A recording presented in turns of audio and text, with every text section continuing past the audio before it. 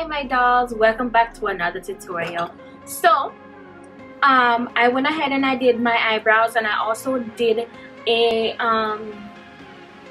the eye look off camera. It is very colorful. So today's palette is brought to you guys by the crayon case. It's the matte notebook. It looks like this. I'm pretty sure everybody has seen it.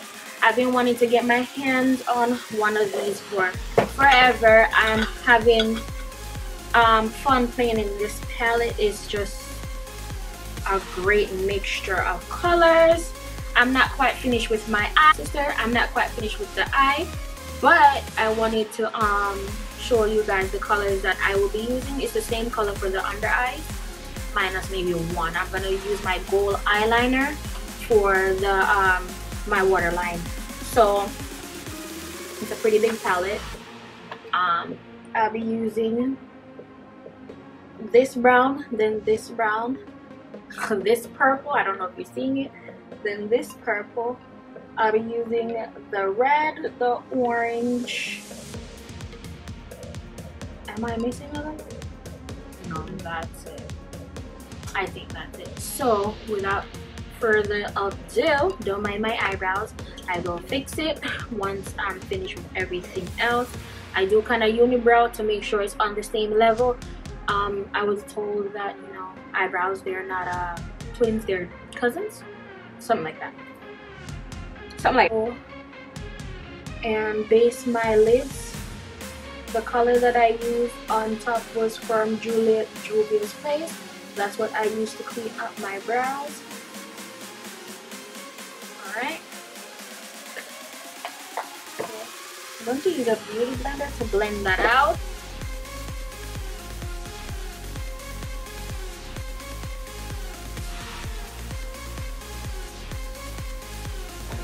And with that, I'm using kind of an angle brush. And I'm going to start off with this light brown. Then I'm going to go in with the this dark brown. Then I'm going to go in with a lighter shade brown. I'm going to put that right there on the very tippy top, close as I can get to my eyebrows. And I'm going to tap that in. You guys can blend it in or green screen wiper motion, whichever one works best for you.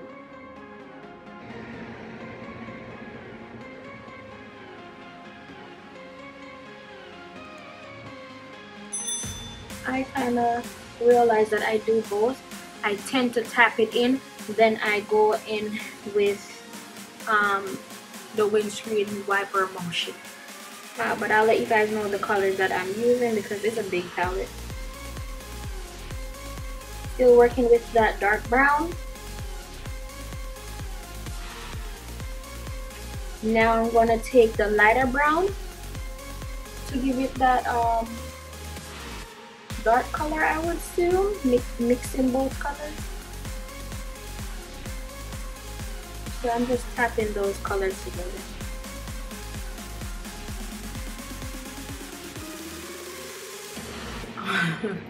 Alright, so with every color besides the browns, I use a different brush. So for the purple, I use a new brush. The orange, I use a new brush. The red, I use a new brush. And there's a tint of brown in there, and that's still a new brush. And then the green, that's still a new brush.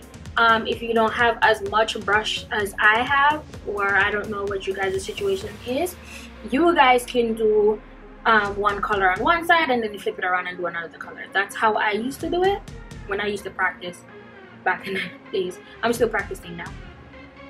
So we're starting with the purple. I am blending this purple right here, which is kind of like a, what is that, brown, and then a light, sorry, this is a dark purple and then a tad lighter one.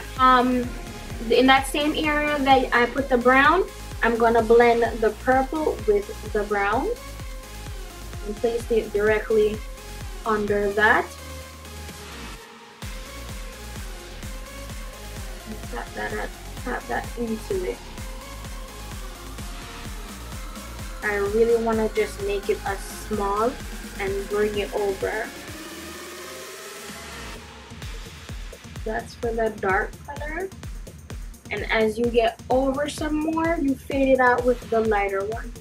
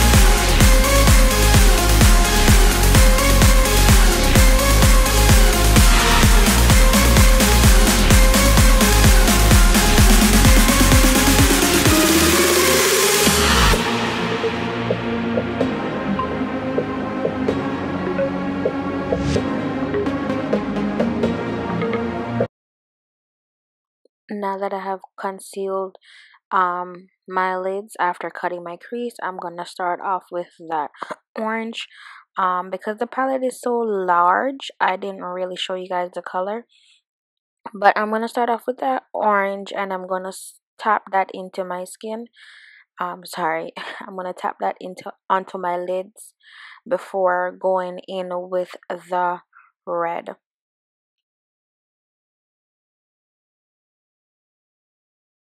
Now I'm gonna take that red and place it right on top of the orange, just to give it that nice blend. And you want to take your time and either tap it into your skin or whatever method you use. You want to take your time to fuse the colors together. And once I'm finished with that, I took that light brown that I showed you guys in the previous clip, and I did the same step as I took with the red and yellow. I'm gonna do the same step with the brown and red, and I'm gonna repeat that step over again for the orange and brown. Again, you want to fuse the colors nicely. So what I find that works best for me, I can't speak for anybody else, is when I take my time and I tap the colors into my skin. Once I'm finished tapping the colors into my skin, I make sure I go ahead and get that nice blend. I always make sure that I get that nice blend, and if it means that I need to use 45 different brush, I'm gonna use 45 different brush onto my face makeup. I've been experimenting with different brands. In this video right here, I'm using elf, and let me tell you, a little of elf products, they go a long way.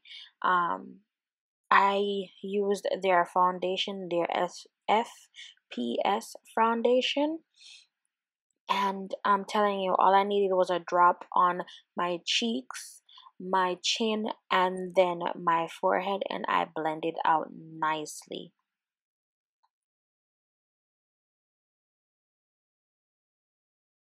I also went ahead and I purchased their concealer. The concealer that I am using, what I did was I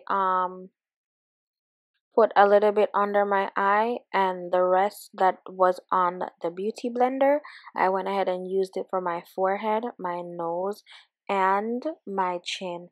And this is an elf concealer also.